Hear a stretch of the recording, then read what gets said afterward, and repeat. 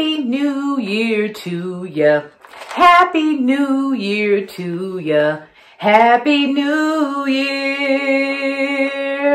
Happy New Year, everybody. This is 2021 and you are watching Jazigreen Decor Style. I'm glad to have you guys.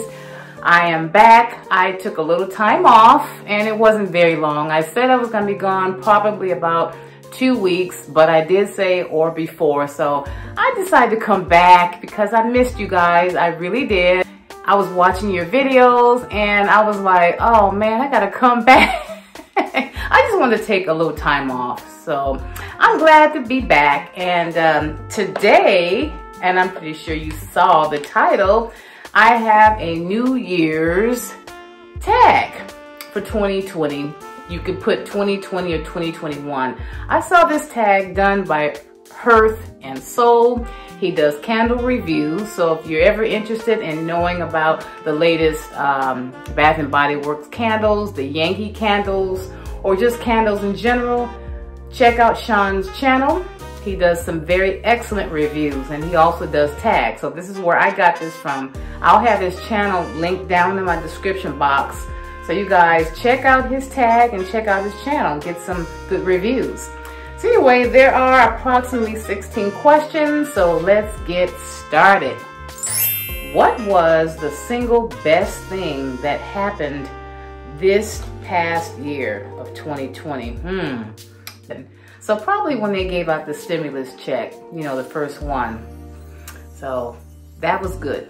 I was very thankful to get that. I'm pretty sure you guys were too, because it does help, you know, it helped. Anyway, number 2, what was the single most challenging thing that happened? Probably when this pandemic started, this disease. I won't mention the name, but you know what I'm talking about. I have to say that was the most challenging. You know, all that goes with it, you know, having to be patient and social distance, you know, trying to be patient with people when you go into the stores and just not to worry about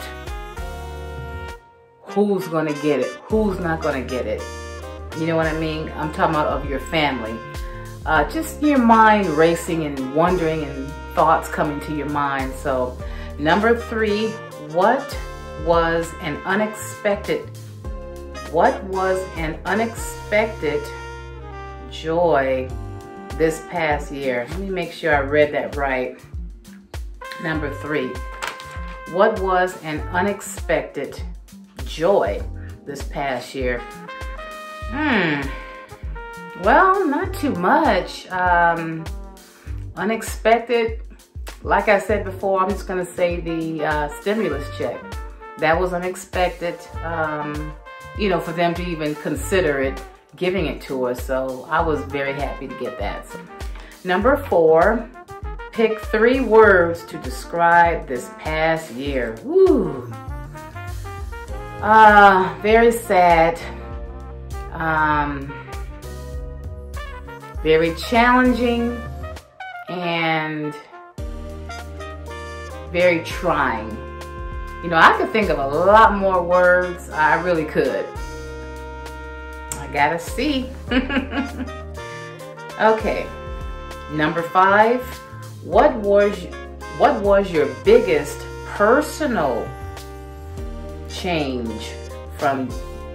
What was your biggest personal change from January to December of this past year? Probably, and you know, there could be more things than that, but probably trying and learning to be consistent. Being consistent with everything that I do, everything that I did, everything that I needed to do. Being consistent. Yeah, being consistent was challenging. It really was, personally for me, in a lot of aspects. With weight loss, that's another chapter right there. Money-wise, with family, relationships, things like that. Okay, number 6. In what way or ways did you grow in your relationship or ships with others. Let me make sure I read that right. In what way or ways did you grow in your relationships with others? To be honest with you, I can't say that in my relationships that I've grown. Not to be negative or say anything bad. You know, I have some challenges with some people of my family. But I can't say there's been any growth. I've continued to love them. I'll just say that. I'm always gonna love my family and whoever else that, you know, I have a challenge with, just to love, you know. Okay, 7. What was your best day or favorite thing you did this year? Ooh, wow, let me see. Waking up.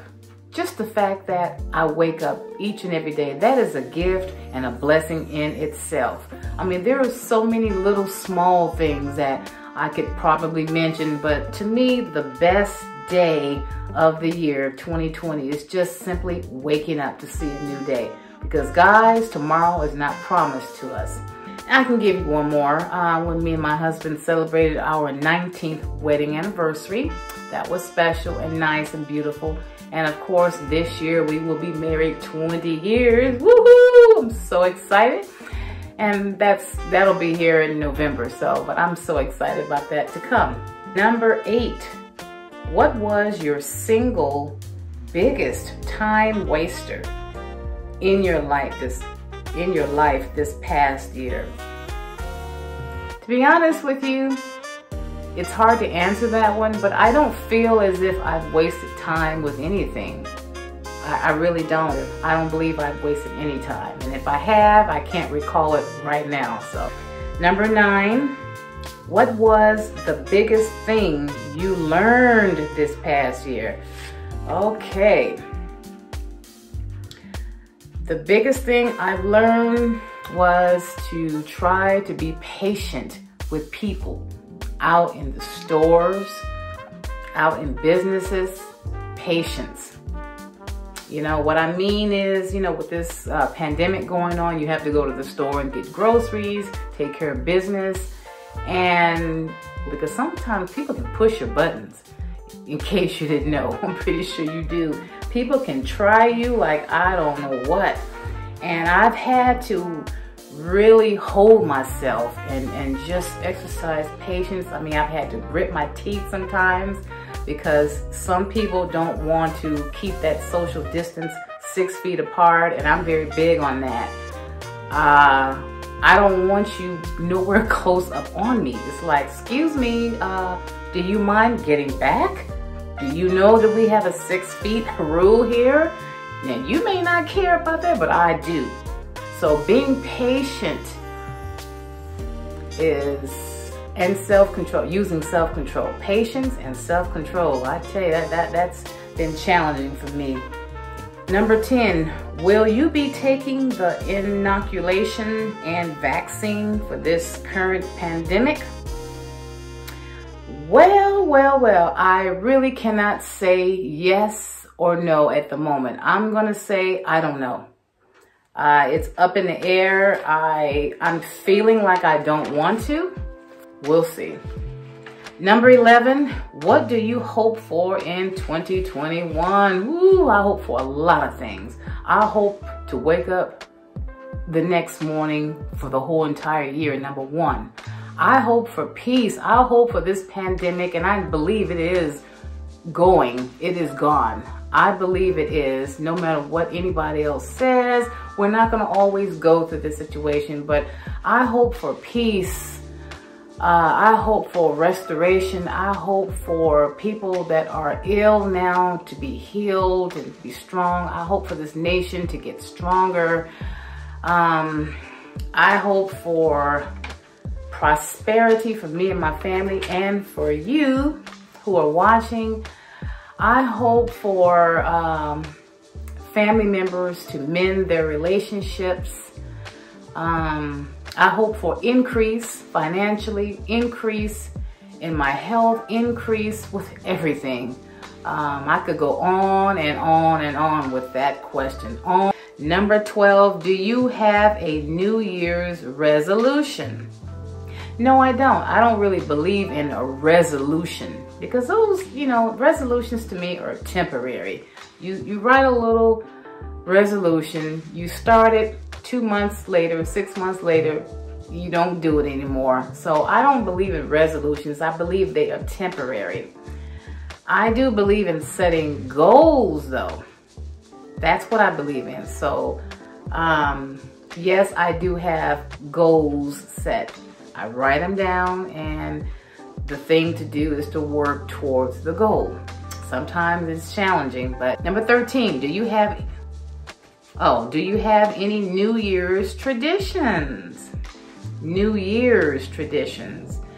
The only traditions that I have, or tradition, not much. I don't really set goals for that. But we like to go and watch the Christmas lights before New Year's. I guess that's Christmas tradition. So that probably doesn't answer the question, right? New Year's traditions, I'm gonna say no. But I gotta take down my Christmas decor. So that would be it. Yes, taking down my Christmas decor. And sometimes I take it down the day before New Year's. Last year, which was 2020, I took it down. I took most of it down maybe a few days after Christmas.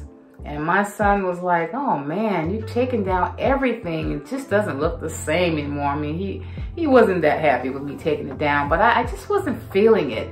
Normally I keep everything up until New Year's Day, and I did keep the tree up, but everything on the walls, every other thing was pretty much packed away. Once I grabbed one thing, I found myself going back and back, putting other stuff in the bins, and before you know it, everything was packed away.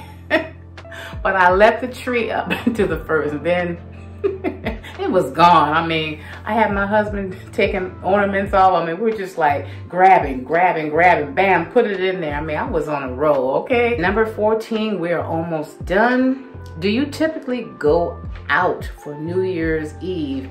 No, I don't. I like to stay in. Call me a party pooper if you want, I don't care, but I'm more of a homebody. I like to be safe at home. I like to watch the New Year's Eve celebration, Times Square on the TV, you know, and just do whatever I want to do with my family here. If we want to fix a certain meal, have a cake, baked, or whatever, if we choose to do.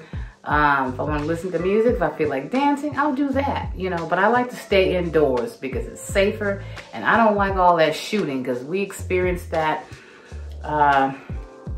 this time. And we went out for New Year's Eve just to see the lights, and most of the lights were all gone. So, and all that shooting, and I thought to myself, that wasn't a good choice. And I was the one that decided to go that day just to do something different. But no, that won't happen next year. 15, have you ever been to Times Square for New Year's Eve? No, I haven't. No, that sounds exciting, but I don't think I would like it. It's too many people. Things happen. I mean, I don't know. I guess I'm more into safety. I don't mind going into some types of groups, but not while this pandemic is going on. No way. Absolutely not. I wouldn't have gone anyway. And I don't know, I just like to stay home pretty much. Call me homebody. Stay home and watch it on the TV. It's just better. It's safer. And the last question, 16, most memorable New Year's Eve. I really can't think of a most memorable. Probably when I think I was single then, when all of my family, we all got together and had lots of food and drinks, different types of drinks, and we had music. I think that was the most memorable, and that was a long time ago. But anyway, that's all of the tag questions. I was so excited to participate in this. You know, I had to jump in. You know, people call me the queen of tags, so if that's the way it is, then that's who I am. But I just like doing them. They're just fun. It gives you a chance to get to know me a little bit better. Anyone can do this tag, so if you guys want to do it, just jump in. Just check the description box for the questions that I'll post there, okay?